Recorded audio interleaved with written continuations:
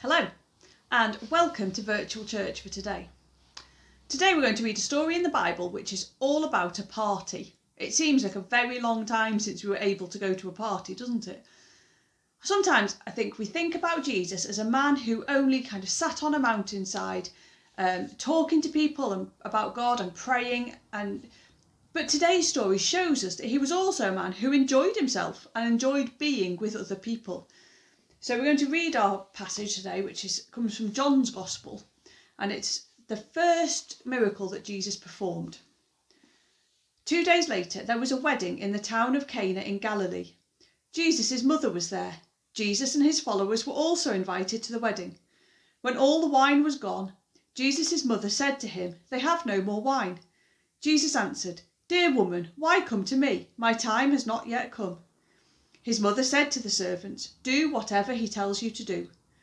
In that place there were 6 stone water jars. The Jews used jars like these in their washing ceremony. Each jar held about 100 litres.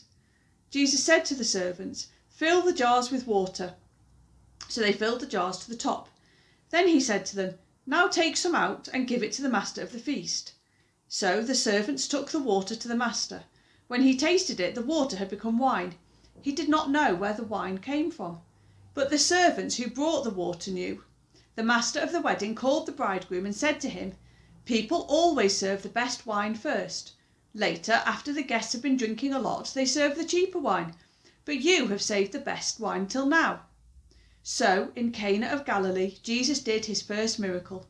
There he showed his glory, and his followers believed in him. When Jesus told his servants to fill the jars with water, like this jar, and then pour some out and take it to the man in charge of the celebration, they must have thought he was crazy. But the servants did what they were told. They took a cup of water from the stone jars to the man in charge. When he drank from the cup, he said he didn't even know where it had come from. It was the best wine he had ever tasted. Now, if I add some glitter into this water,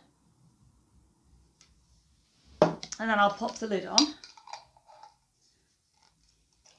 and give it a little shake, we can see that the glitter transforms the water into something totally different. Jesus transformed that ordinary water into something that was special, to wine, but not just to any old wine. It was the best that the master of the banquet had ever tasted. Jesus didn't just solve the problem, he also blessed all the people that were there at that wedding feast.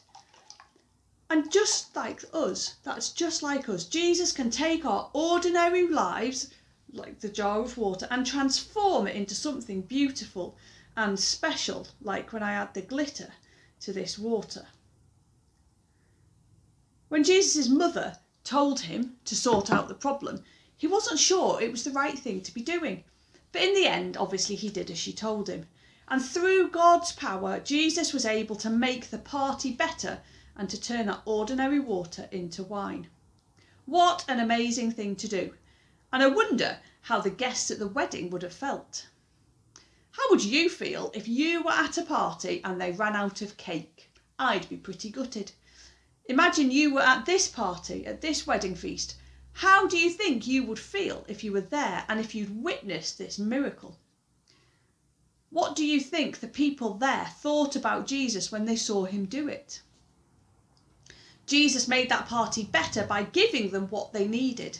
And God promises us in the Bible that he will give us what we need too. And like I said, transforming us from our ordinary lives into something beautiful and special. God gives us loads and loads of good things in our life, and even we take those things for granted all the time, but they're still there.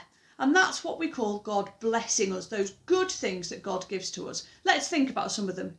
So we all live in a house, we all have clothes to wear, we all have people who love us, we've all eaten today, we're all expecting to eat again later, I expect. We have toys to play with, we have school to go to.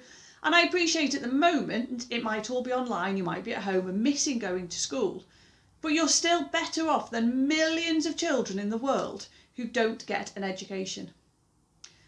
So for our 2 activities today, we're going to be thinking about all those things God has blessed you with, all those good things that God has given you. So for the first one, you're going to need a piece of paper and some pens. And on your piece of paper, draw all the things you can think of that God has blessed you with. How quickly can you fill up your page? Not just by scribbling, but by doing it properly.